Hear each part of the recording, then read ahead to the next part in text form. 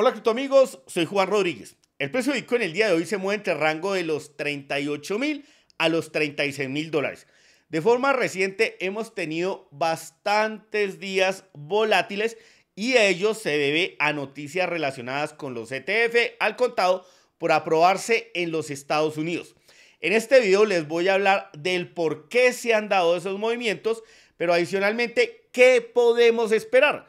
Porque hay una fecha importante para esa autorización y es hasta el 10 de enero de 2024. Bueno, quedan 55 días de aquí a allá y ese camino será importante abordarlo y por ende entender lo que ha pasado. Esta historia de los ETF iniciaba a mediados de junio cuando estábamos en los 25.000 dólares. Hoy rondamos precios cercanos a los 36.000 y hemos tocado máximos en los 38.000. Yo he citado que mi perspectiva es alcista, sigue siendo así hasta que se autorice el tema de los ETF o que los nieguen, que es donde está la menor probabilidad, pero que si vamos a ver lo que están haciendo los inversores de gran patrimonio y los minoristas comprando Bitcoin, moviendo dinero a la industria, pues nos dice que la perspectiva en general claramente sigue siendo alcista. Eso sí, hay que tener en cuenta, como les digo, quedan 55 días donde sobre todo lo que se informe en torno a los ETF es lo que va a mover el precio de Bitcoin tanto al alza como a la baja. Y en este video al final les voy a mostrar mi posicionamiento en torno a lo que vengo hablando. Entonces, durante el último video hablábamos que el precio de Bitcoin estaba teniendo este retroceso que llegó incluso abajo de los 35.000 dólares debido a que se pronosticaba un nuevo aplazamiento, pero ya en torno a propuestas retardadas, digámoslo así, de ETF. Antes del 17 de noviembre, es decir, de mañana viernes, deben darle respuesta a estas dos y antes del 21 de noviembre a la de Global X. Estos proponentes llevan unas fechas diferentes, pero precisamente el día de ayer, pues la SEC le decía a esta empresa que le aplazaba su decisión en torno a su ETF. Y eso sucedía cuando estábamos en los 37.000 dólares. ¿Qué ocurre? Pues ayer hubo un movimiento de más de 2.500 dólares devolviéndonos al área de los 38.000 dólares y el precio de Bitcoin hoy nuevamente retrocede. Aquí hay una dinámica muy importante de entender para los próximos días y era la que hablábamos en el anterior video. ¿Y a qué me refiero con ello? Bueno, sabemos que prácticamente desde los 27.000 a mediados de octubre, pues el precio de Bitcoin se viene recuperando a buena velocidad. Con esos retardos en torno a las respuestas de los ETF y sabiendo que de hoy a la fecha clave para que autoricen el ETF o varios ETFs, pues quedan 55 días y entre ese espacio pueden venir noticias buenas y malas. La pregunta es si nos vamos a enfriar un poco, si esta velocidad con la que venimos subiendo pues se va a disminuir. Y para responder ello, pues vamos a los datos. El primero que tenemos que visualizar es lo que está ocurriendo con los inversores de gran patrimonio, los de traje, los que no van a Binance, a OKEx, a KuCoin a comprar Bitcoin, sino que buscan medios regulados, los fondos de inversión o los ETF. Eso es lo que me representa aquí en verde esta métrica. Y en azul, el precio de Bitcoin prácticamente desde principios de este año hasta la actualidad. Como podemos ver, en este momento esos fondos tienen la cantidad más grande de Bitcoin que hayan gestionado durante todos los tiempos. Más de 867.000 Bitcoin, que es lo que me interpreta aquí en color verde. Obviamente, Bitcoin alrededor de los 36.700 dólares. Pero ¿qué más vemos? La relación de que cuando esta gente compra, impulsan el precio de Bitcoin. Por ejemplo, sucedía cuando se dio la presentación del ETF de BlackRock, cuando se conoció que realizaban esa propuesta a la SEC, pues vimos cómo el precio de Bitcoin se fue de abajo de los 25.000 arriba de los 31.000 dólares. Cuando esta gente aquí compraba más de 25.000 Bitcoin en prácticamente 2 o 3 semanas. Luego de ello se enfriaron las cosas. Ojo que esto lo vamos a analizar. El precio de Bitcoin fue abajo de los 25.000. Los inversores redujeron sus tenencias, pero nuevamente al ver noticias favorables en torno a los ETF, pues empezaron a incrementar sus tenencias ya prácticamente en 30,000 Bitcoin, y eso lo refleja el aumento del precio de Bitcoin. Ojo, lo que ocurre aquí es muy importante, por eso yo les actualizo mucho esta métrica. Y la conclusión relevante que nos tenemos que llevar de esta gráfica, la que está pintada en verde, es que los inversores de traje y corbata, es decir, los que acuden a vehículos de inversión regulados, pues están comprando Bitcoin de forma significativa. Y veamos qué está haciendo la otra cara, es decir, los inversores que no acuden a intercambios regulados. Puede ser Binance, OKX, Bybit, KuCoin, el que ustedes quieran, a adquirir sus Bitcoin mediante Tether, por ejemplo. Esto es muy importante. Yo ya les he repasado esta métrica y la línea verde me representa qué cantidad de dólares ya hay en la criptoeconomía, en la industria. Y lo que están observando con velas, pues es el precio de Bitcoin desde mediados de 2019 hasta la actualidad. Aquí es muy clarito, cada vez que se incrementa la cantidad de dólares en Tether, pues el precio de Bitcoin va al alza.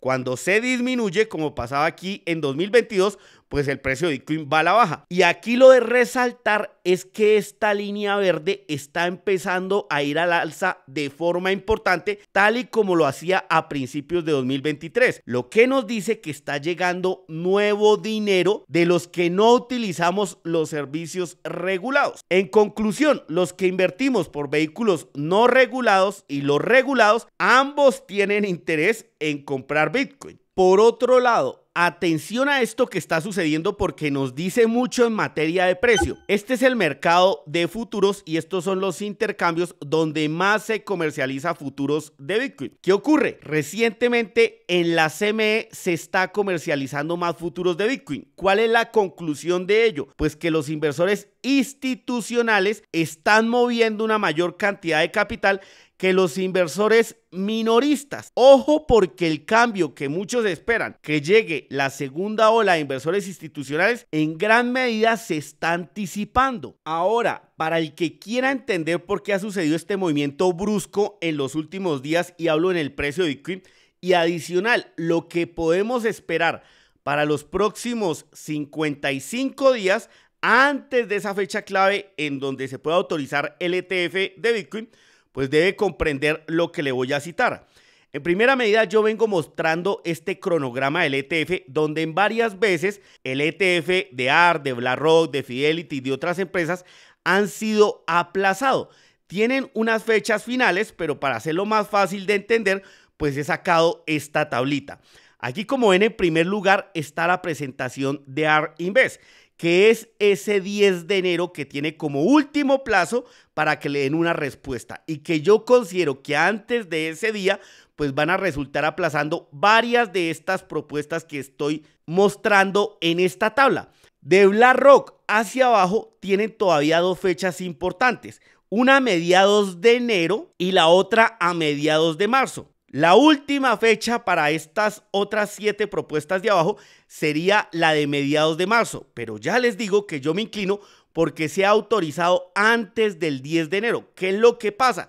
Que tenemos 55 días a partir de hoy hasta esa fecha y que van a ser muy claves, y por ende es importante entender lo que les voy a decir. El gráfico que estamos observando me muestra todas las incidencias o influencia que ha tenido el precio de Bitcoin referente a las situaciones que se han presentado con los ETF al contado en los Estados Unidos.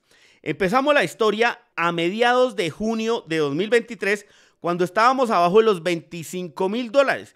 En ese momento se conoce que BlackRock colocaba su propuesta por el ETF y en menos de una semana estuvimos arriba de los $31,000. Allí algo laterales hasta que llegamos al primer aplazamiento o retardo del ETF, el de AR Invest, el que va punteando en línea de tiempo.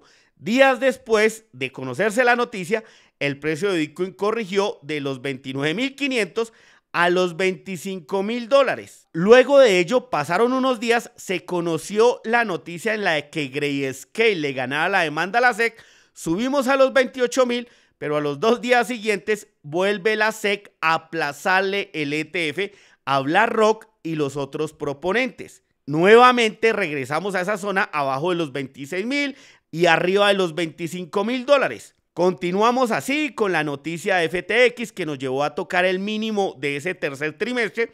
Y por aquí, entre el 26 y el 28 de septiembre, nuevamente aplazan las propuestas de ARK, de BlackRock y de las otras empresas. Pero fíjese que ahí en ese momento la noticia había sido descontada.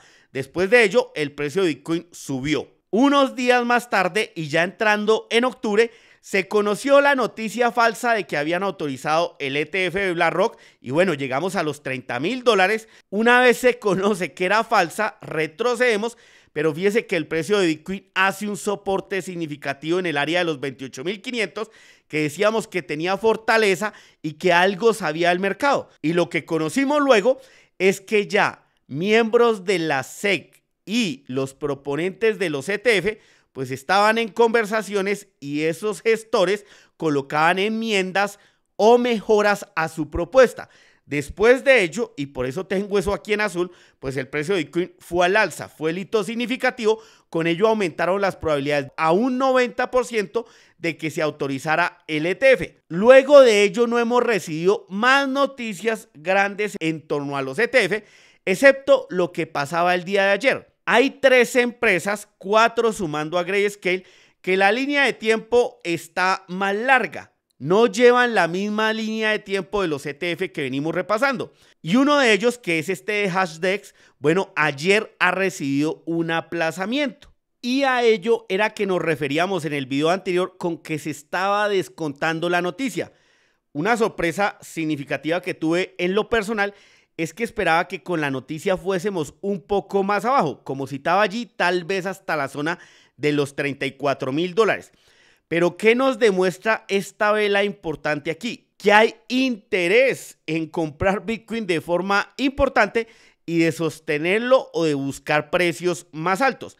Recuerden, en primera conclusión, lo que hay que saber es que nos quedan 55 días de aquí a ese 10 de enero, donde las noticias de los ETF van a resolver esto. Segundo, mi perspectiva en general sigue siendo alcista. Yo no he cambiado en nada. Un retroceso en el tercer trimestre que ya ocurrió y de camino hasta el ETF alcista. Luego una corrección que ya le hemos hablado. Pero a lo que le haré mucho seguimiento es a este tipo de compras. Mientras sigan dándose y mientras el dinero siga llegando al ecosistema, esta línea verde se siga incrementando, me dice o me confirma que ese movimiento va a seguir siendo alcista. Pero vuelvo y repito, son 55 días donde entre comillas puede bajar la velocidad con la que venimos subiendo. Todo depende de las noticias que cobijen a estos ETF. En cuanto a mi posicionamiento, bueno, alcancé a entrar en largo en una posición obviamente en Bitcoin en los 35.800 dólares, todavía pequeña. Si el mercado se vuelve un poco más y me da oportunidad de agrandarla, esta sí que la voy a colocar de un tamaño significativo, esperando esa autorización del ETF. Entramos en una zona donde aún estimo que le quede un impulso grande al precio de Bitcoin y en torno a ello me posiciono aquí en la aplicación de Quanfury. Adicional a ello, pues también tengo que comentar que no alcancé a utilizar ni los fondos que tengo aquí en dólares ni en Tether para comprar Bitcoin en ese retroceso. Tenía posiciones más hacia el lado de los 34.000 dólares. Sigo esperando, considero que hay 55 días. Veremos qué sucede a medida que utilice estos fondos, les diré. Pero recuerden que los tengo aquí porque uno, pues me permiten tomar acción inmediata para comprar Bitcoin. Y segundo, aquí voy ganando un 6% anual, que es esto que me van pagando y que si le doy clic allí en los dólares y voy a historial, pues me muestra lo que me van pagando día a día, que lo puedo usar o retirar cuando yo quiera. Amigos, espero que esta información les haya servido. Si fue así, por favor, manita arriba, replica la información y los espero en un próximo.